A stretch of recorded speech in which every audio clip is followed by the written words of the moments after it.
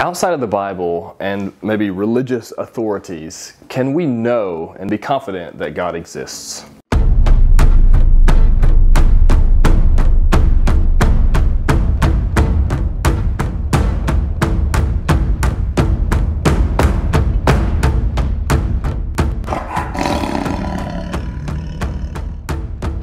So many people would say that it's not possible to know or have a reasonable confidence that God exists. So it's okay if you want to believe God exists, or that you hope that He exists, or you wish that He exists, but it's not possible for you to actually really know and be confident in it. And a lot of Christians would say that they believe in God because of the Bible. But I think this is incorrect, and I think the Bible even would indicate for us that this is incorrect. So all throughout Scripture, and I can think of passages in the Psalms and in the New Testament that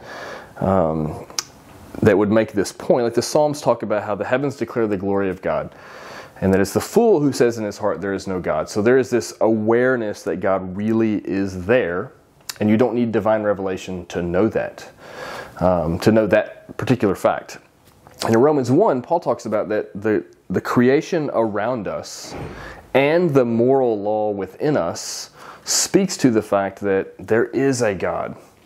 And so what I want to talk about here and now in particular is that moral code, or that conscience that's built into us that speaks to the fact that there is a creator God. So this is, and let me sort of unpack this, and then we'll look at a couple of objections to it.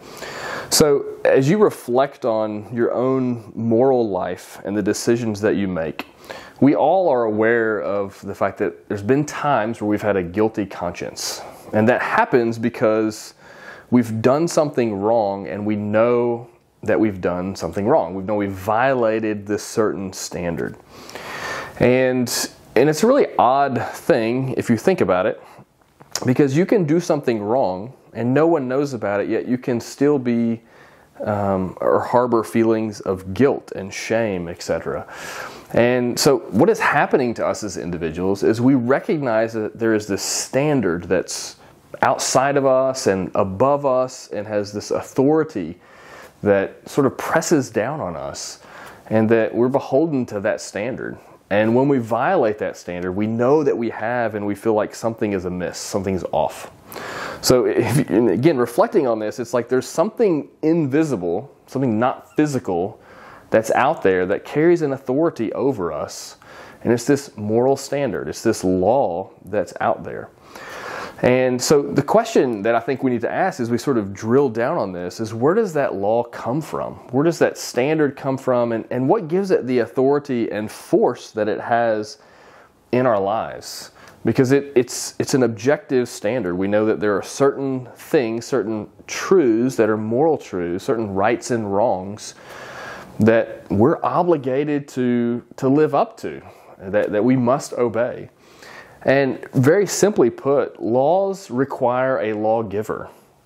So if there really is a moral law and a moral code out there in the non-material realm that has authority over us, it requires someone behind that law, giving that law and giving it the authority that it has.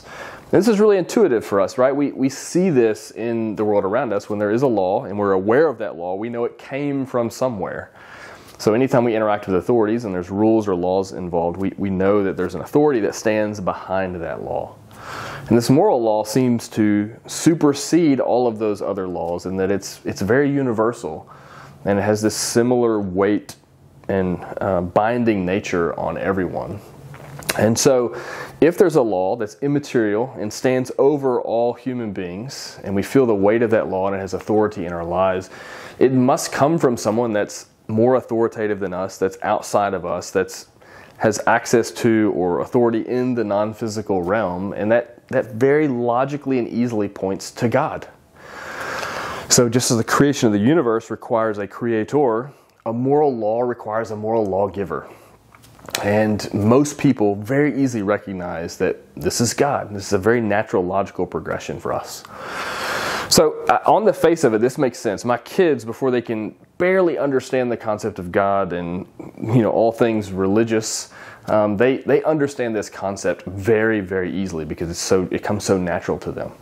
Now, some potential pushback here that someone might say, most people, even atheists, recognize that, hey, if there is an objective moral law, there are certain real truths out there that are right and wrong, and they are objectively true, meaning they're true for all times, all people, all places.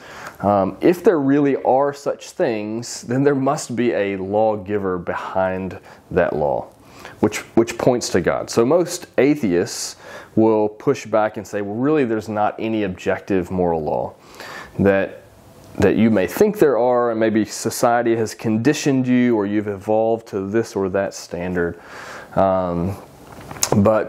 But in reality, there's really no such law. And I think that this is an escape hatch that the atheist uses because they feel the weight of that moral law, and they're looking for a way around it because they see where the conclusion leads to. So hypothetically speaking, yes, we could imagine a scenario where there's really no objective moral law.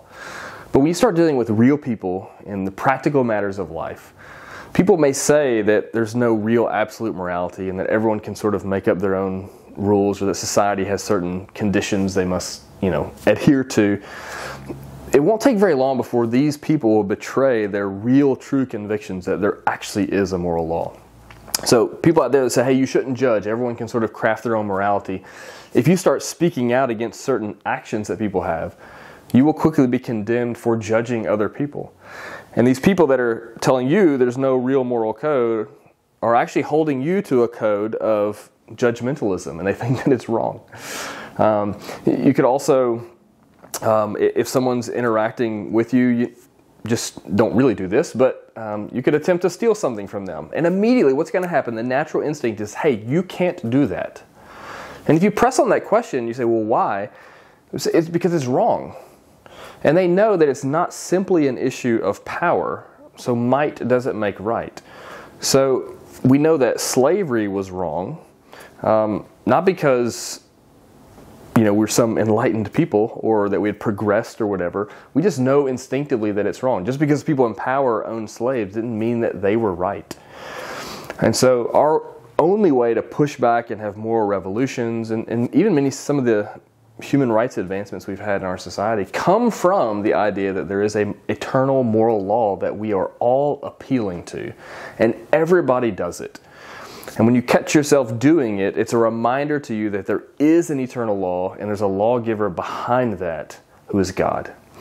So everyday human beings, when we walk through life, we see this law, we know this law, and we can see that it points to a lawgiver behind it. And it's for this reason that there's no real, honest, down-to-the-core atheist, because everyone recognizes the law and knows in their heart of hearts what is behind it. And for Christians, we can see this law and be confident and know that there is a God who stands behind it, and we see him most clearly in the Scriptures and as he's revealed himself in Jesus Christ.